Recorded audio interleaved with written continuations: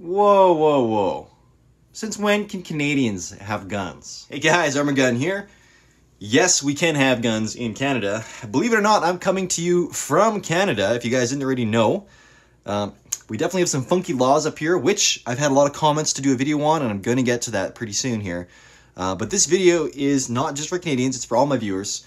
Canadians, while awesome, only make up a small segment of my total audience. Most of you guys down south in America down there, we're definitely envious of a lot of your shit, okay? Just going to say that up front.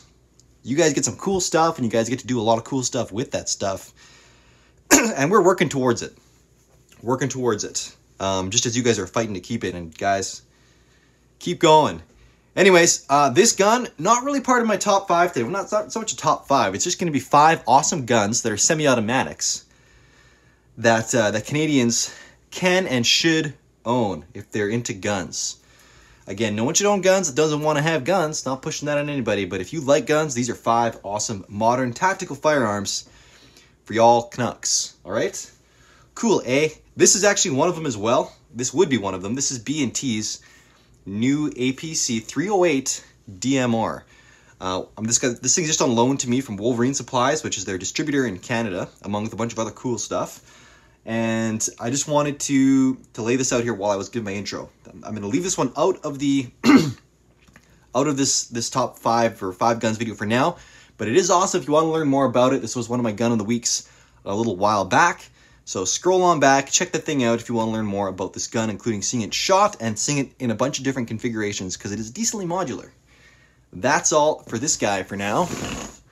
Let's jump into it and patronize my American audience with the #1 gun that Canadians should own.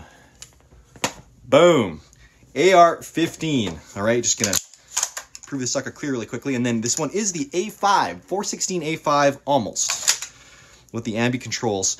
The only differences between this and the real deal, as far as I'm aware, I mean, they're semi-autos 416, so this could apply, but it's civilian roll marked MR223, and it has a non-adjustable gas block. So those are the two differences between this and the what the government agencies can order. Anyways, yes, Canadians can own AR-15s, and they are freaking cool. They're in a different type of class of guns, along with SBRs. We do have SBR laws as well, and again, as I mentioned, I've had a lot of interest in a laws video. The thing is, our laws are so complicated and confusing that I want to present it in a real light and breezy manner, so I'm trying to really work it through and make it simple. So I'm working on that on the side. That's going to come out sometime this year. I'm going to do a video on Canadian gun laws, as they are right now. Anyway, so we can own these things. They're just, we can do less stuff with them, basically. But you can still do lots of fun stuff with them, like shooting competitions, take it to the range, that kind of good stuff. Again, done a gun of the week of this thing on as well, if you want to look back and watch that. These awesome magazines, courtesy of Cross Mags. If you guys are in a banned state or non-gun friendly state with 10-round magazine capacity limits, these things are awesome. Just gonna say that. So yeah, super cool gun. AR-15s in general, you don't need to go all Gucci like this thing, but I would recommend having an AR-15 because there's just so much you can do with them. And my second gun, or my second gun category, I'm going to treat more like that, is going to explain a little bit more why. But HK mil-spec, or sorry, AR-15 mil-spec, go for it. They're awesome. And this, by the way, is not a silencer. Canadians are not, at this point in time, allowed to own suppressors, I should say. This is a blast deflector by B&T. Very awesome, awesome little unit. So also, some guys get upset when I clear with the magazine in it, so we'll do the clear with it out as well. All right, gun number 2, gangster carried from my waist, which is about all I can do with it in my house. Again, some whacked up laws with handguns in Canada. Can't concealed carry these, can't have these in your car for self-defense, but you can play with them in your house. And you can take them to the range, you can do for competition shooting, all that kind of stuff.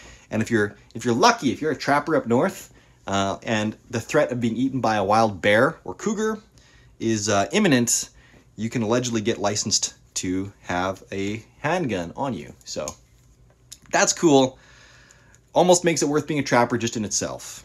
Anyways, I'm being a little a little lighthearted about that. Anyways, this gun, chambered in 9mm Beretta M9A3. Again, not quite part of this video because I kind of intended this to be semi-automatic rifles, but it's still a semi-automatic, and I think every Canadian that's into guns should try a handgun and potentially own one because they are so much fun. Shooting dynamics of a handgun is so much different from that of a rifle.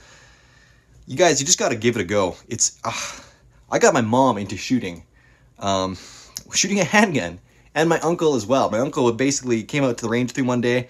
I gave him some handguns, and then I bumped him up to a AR type gun, and he loved it. And he's been kind of the non-shooting kind of guy for a long time. Like, he hunted when he was little or younger.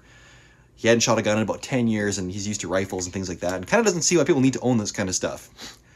And now he's going to go for his license for his RPAL, which basically gives him access to everything I have. So that was awesome. And that was after 15 minutes on the range shooting 3 guns. So you guys, just give it a go. It's so much fun. Anyways, while we're on the 9mm pill, I'm going to recommend, prescribe Dr. Arm&Gun to get yourself a little PCC. This one, MPX, in 9mm. Oh man, this thing is so much freaking fun to shoot due to its closed bolt. It's a locked breech. Sorry, not closed bolt. It is closed bolt. I should just really quickly prove that and bump my camera. This thing is wicked. I love it. It's got a locked breech when it closes. It's got a kind of a piston-ish system up front here. Runs pretty clean. Just unbelievably cool. This is like the AR-15 of PCCs, and they even fixed it while they were at it. Again, it runs in 9mm, though you can get conversion kits for, I think, 40 Smith & Wesson and 357 Sig, if I'm not mistaken. This is a Gen 2, so it's compatible with those caliber conversion kits. I can't wait. I'm going to get the Shorty, the 4.5 inch barrel, M-lock handguard, of course. I've got to keep up with all you guys now that the industry switched and go that route, but the 8-inch barrel is still a lot of fun to shoot.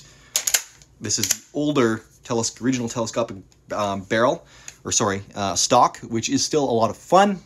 I still really enjoy it. These magazines are expensive. They're Lancer though, so you're getting a good mag.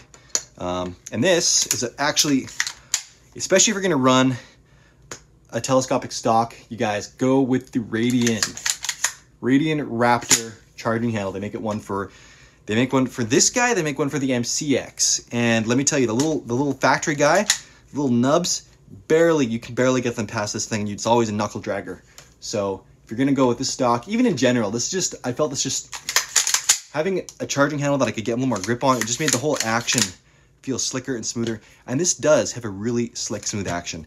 And I'm talking about these guns too much. So if you want to learn more about this gun, it was a gun of the week back in the day. I've got shooting videos, assembly videos, talking videos. Go check those out if you want to learn more about this.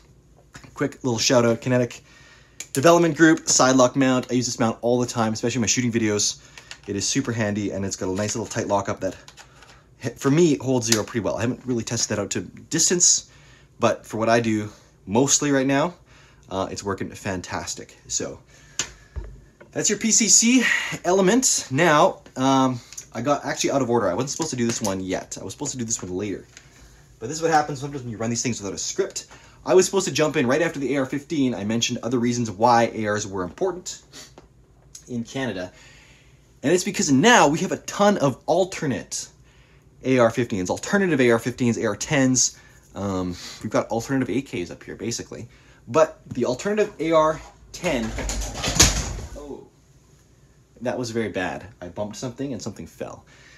And I'm kind of sad about it right now because I probably scratched something. Oh, I hate that. Anyways, that was off camera. Alternative AR-15s that are not AR, they're not mil-spec receivers, but they take all mil-spec parts, and it's amazing. And it has really opened up the Canadian market for building ARs. And this is one that I recently did a video series on. Again, it was a gun of the week. This sucker here is made by ATRS. It was one of the first guns on the scene in this alternative AR market. But as you can see, we're clear. It's got this different little swoop down here, right? So It's not a mil-spec AR. It's no rear receiver pin. You can't swap this with other AR-15 receivers, which is a big part of the reason what determines whether a gun is an AR-15 in Canada or not. These alternative guns, though, take AR parts. This one takes a slightly modified barrel, but basically an AR-15 barrel. Lots of cool stuff. This one, again, is slightly modified because it's also a side charger, which is super slick. Just really good stuff. Really good stuff. Really cool.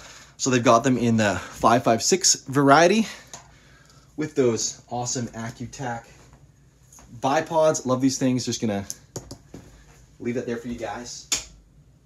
And then we've got the AR-10 version. This one's called the ATRS Modern Hunter. This one being the Modern Varminter. Oh, this thing is awesome. Again, we're clear up in here. Also wanted to say Black Label bipod. These guys, another Canadian-made product, it's a handguard with integrated bipod. Unbelievable. Unbelievable. Due to the popularity of the alternative AR-15 video, I'm going to do an alternative AR-10 video pretty soon. They're pretty sweet. Zero compromise scope. If you haven't heard of these guys, go check them out. This is like a super Gucci optic, especially from PRS. Do yourself a favor. Check that out. In Canada,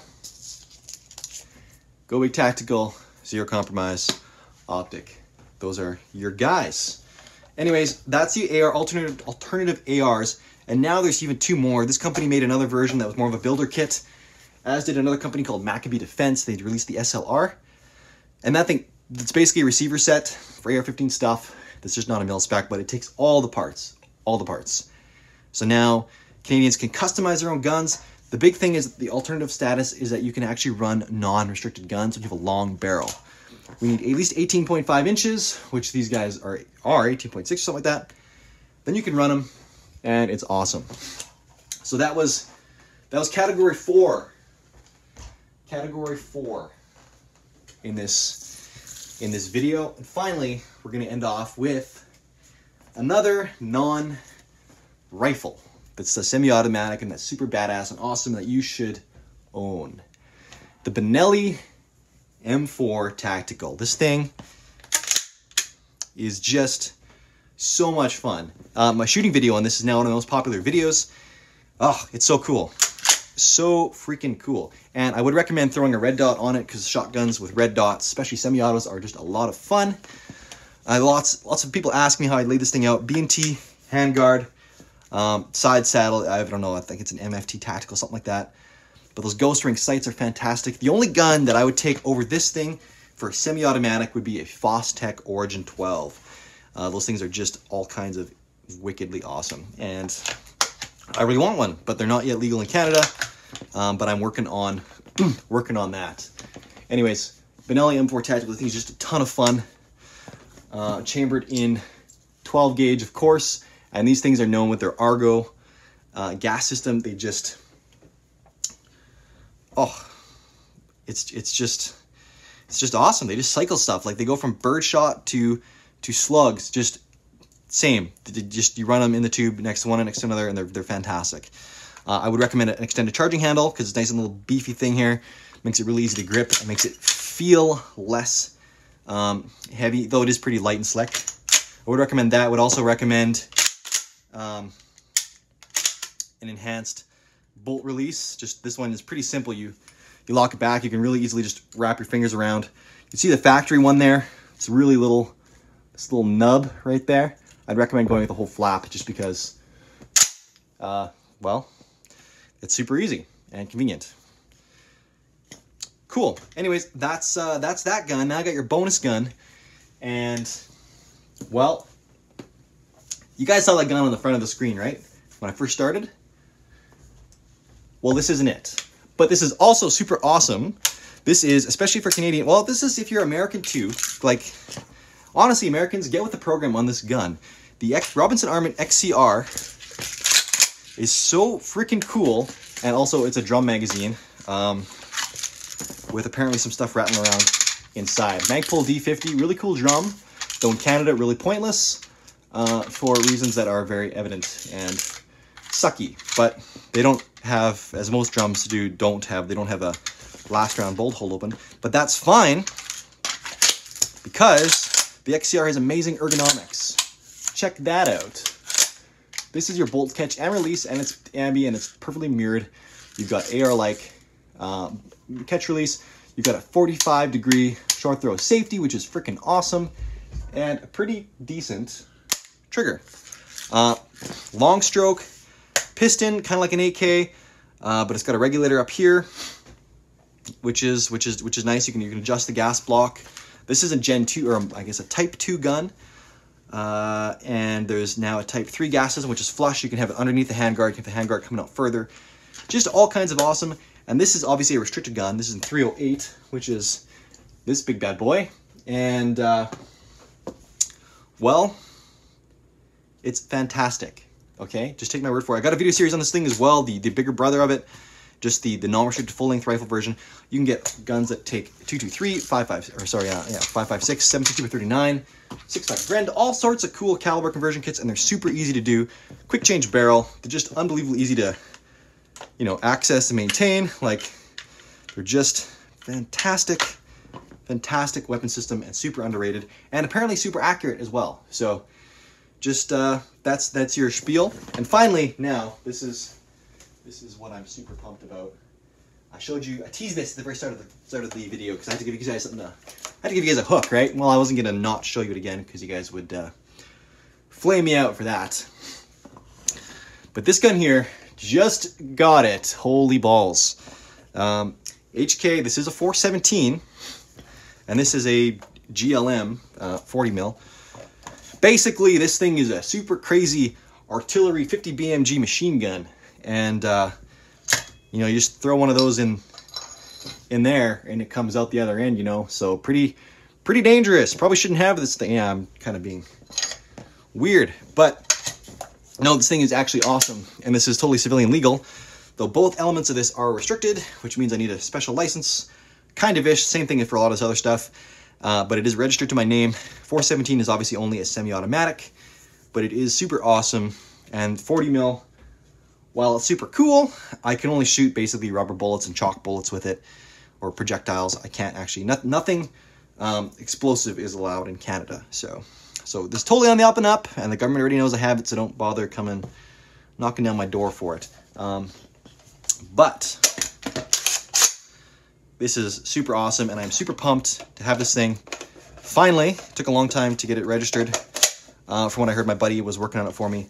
I think it just wound up on someone's desk in the wrong pile, and then it took extra long. So anyways, also, before you rag me out for the placement of this L-can being a little bit forward, it does work. Pretty decent eye relief on this thing, though I should have it back further. I just really wanted to have that drum on there, which I'm now regretting, and I'm going to take off, but for none other reason than that, I have it where it is. So that's it. That's the video for today. Probably a little bit longer than I wanted it to be, but there you go. 5 cool guns. Actually, 1, 2, 3, 4, 5, 6, 7, 8.